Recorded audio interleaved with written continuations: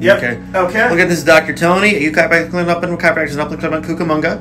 This is Steven. He came back about 2 weeks ago. Yes, 2 weeks ago. How long were you gone from this office? I'd say 3 to 4 years. At least 3 to 4 years, Yeah, right? 3 Where to 4 were you? Because they don't know where you were. Yeah, I've been living in China most of the time. Good deal. And unfortunately, China does not have the practice of chiropractic. Not yet, not until I get there. Yeah, that's right. And what do you come in with this time? I came in with some lower back inflammation. Got it. How do we help? It was definitely uncomfortable to the point where I was losing sleep. Okay, what else did it affect? It affected my mobility, and I was walking with a limp. And especially after sitting down for a long period of time, or just a few minutes even, and standing up, it was painful to get started again. And then right now, what have you done the last couple of weeks?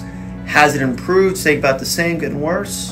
It has improved to the point where I feel very comfortable in going on my trip. Nice. Even though it is a 15-hour flight. Back to China. Back to China.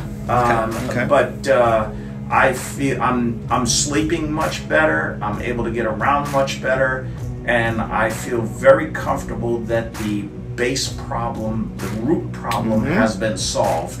And I do have some healing to do, and in addition to healing, I've got to go for better strengthening as well. And we gave you, what did we give you to help with that strengthening and stretching? You gave me some exercises to do. That definitely helps. That helps from a strengthening point of view. I've always kind of stretched out, but I've got to do that even more. Yeah, and that's the biggest thing is can we give you enough so when you're on your trip, being gone for probably a while now, is how do you maintain that routine on your own when there's no other chiropractors until I get there?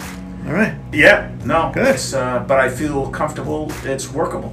Good. Anything else to add? How like the staff here? Were they okay? Staff was great. Everybody was extremely polite, and everybody was very helpful. And I also like the fact that you're hiring young interns to come in and help out and give them some exposure to the real world.